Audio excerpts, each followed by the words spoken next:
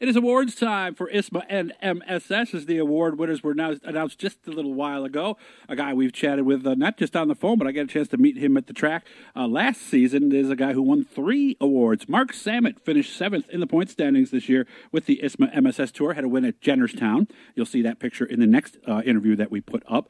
But he won 3 awards. Not only did he win Hard Charger, Crew of the Year, he also won Sportsman of the Year. So what we're going to do in this first interview is we're going to combine the first 2. So we're going to talk about becoming the Hard Charger and, of course, the Crew, which is an interesting story when you get down to it. You'll see what we mean here in just a few moments. So let's head up to north of the border, London, Ontario, Canada, kind of in between Detroit and Toronto. No snow up there right now, but the big thing, this was recorded on Monday night, just a little past 8. It is birthday number 51 for Mark Sammut. So I guess before we do anything else, happy birthday, Mark. Well, thank you. Did we do anything special for our birthday today? No, not really. Had supper with the family and some cupcakes, and that was about it. Did get a nice gift, you told me. Oh, yeah, a work radio, so what could be better than that? Yeah, but isn't it supposed to be something you don't need, I guess, for a birthday gift, or is that fine as it is, huh? Oh, I don't know. Depends how you want to look at it, I guess. Well, I would say get something you wouldn't buy yourself, so I guess that does fit exactly into that category. Yep. So how was the season? Told me you had the win at Jennerstown. How else did it go? Oh, for the most part, pretty good. I mean, we started out really well. We won in Jennerstown. We ran really good the next couple of Oswego shows. And then, let's be honest, the middle of the season, Berlin and Lorraine, we struggled a little bit, had some trouble. We ran really good at Sandusky, but unfortunately, I can't qualify, and we had to come from like 15th and 16th both nights, and I think we ended up 5th and 6th. So we actually were running really good, just we didn't have a very good starting spot, so it's a long way through. But, yeah, for the most part, it was a good season. We only had one little issue with an injector line coming apart at Oswego, and I got tangled up a little bit on the Friday night in Lorraine. But other than that, the car finished every race. So anyhow, so I guess that explains the reason for the Hard Charger Award, is that, and not necessarily that you were coming forward, but we just didn't get off to a good start more than anything else, huh?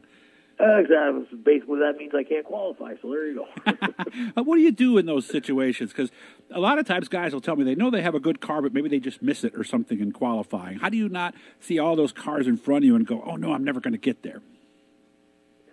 Well, it's hard to say. I mean, so for whatever reason, it's been ongoing that I can't seem to qualify. I don't know if it's me or the car, or we don't do something right for qualifying, or what it is, but most guys will gain half to 3/4 of a second between practice and time trials. I might gain 2/10. So anyhow, it's one of those things. But but I mean, usually once the race gets going, we're fine, and we can get through. Just like I said, some nights when you don't make the invert, it's a long ways to come through. So. Well, I mean, so do we do well in the heat, or is it mostly more towards the feature that we really start moving forward? No, in the feature more so. Okay. So again, I guess I'll go back to the same question. So when you're there and you're seeing 12, 14 cars in front of you, is it just as simple as the old one at a time, or do you have to sometimes go, well, I better make this move now? No, you got to pick them off one at a time, and you got to have the car to do it too. Even some nights you start back there and you stay back there, but anyhow, but yeah, no, when the car's right, you can, usually I enjoy the longer races a little better that way, so you can kind of pick them off and work your way through and try not to beat the thing up as you're coming up. So. Mm-hmm. Well, and also it's lap times and falling off. Did you tend not to fall off as much as some of the other teams in a lot of races? Yeah, I would say so. So I can usually run close to the speed I was going at the start of the race at the end, which there's a lot of guys that don't do that. So usually towards the end of the race, I do come on a little stronger than I do, through the start of the middle part sort of thing. So, and so that helped at Sandusky quite a bit, but still we got up to 5th, and it was still too little too late type of thing. So. Gotcha, okay. Well, the other thing, too, is a lot of guys can drive too fast those first few laps. You do have to make sure you pace yourself to save your tires, don't you?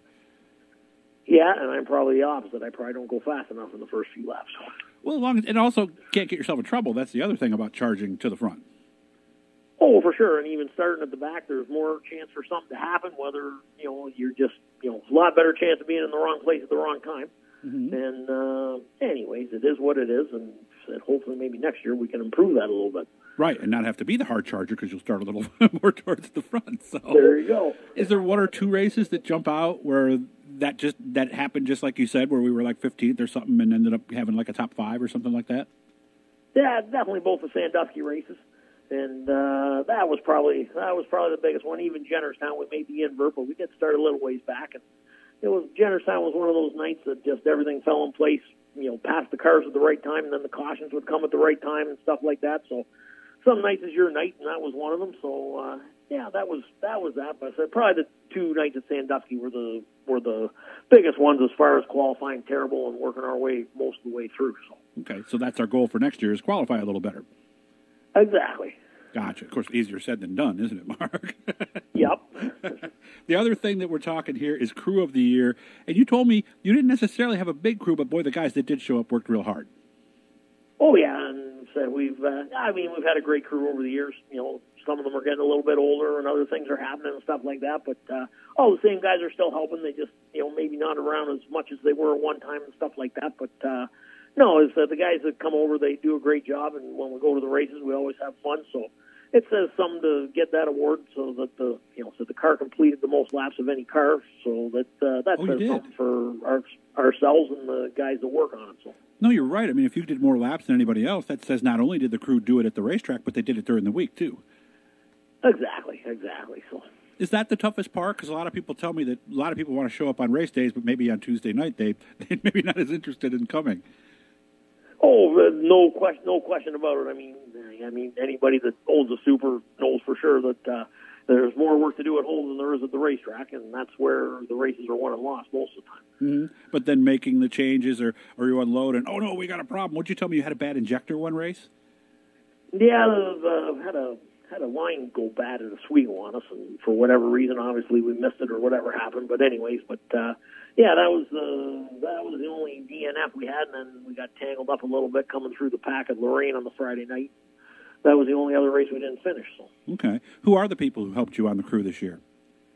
Well, really, obviously my father, he's been around since day one, and even as he's aging and his health's not 100%, he's certainly still giving it everything he can when he can, for sure. So, and wouldn't be doing any of this without him, for sure. And, and we got a whole bunch of other guys. We got Brian Welch and Derek Wilson been helping us for years. Ryan Barlow's here a fair bit. He goes to most of the races. My father-in-law, Rob Ford, he's been around for a long, long time. So those are the main guys. And then this year, fortunately, when we were short, I could count on a couple guys.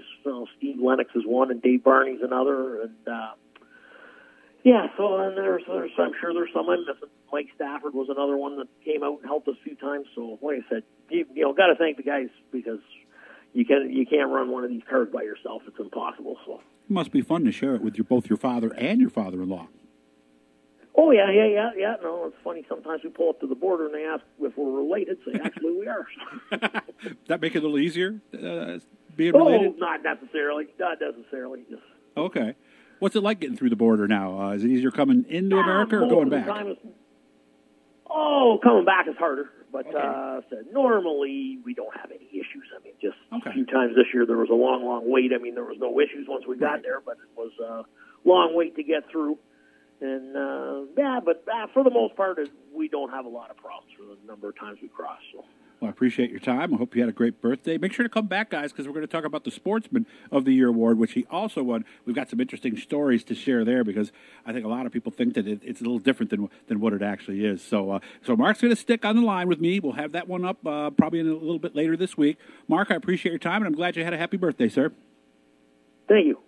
Again, your Hard Charger and Crew of the Year awards going to Mark Sammut and the Sammut Racing Team for ISMA and MSS, for 2023.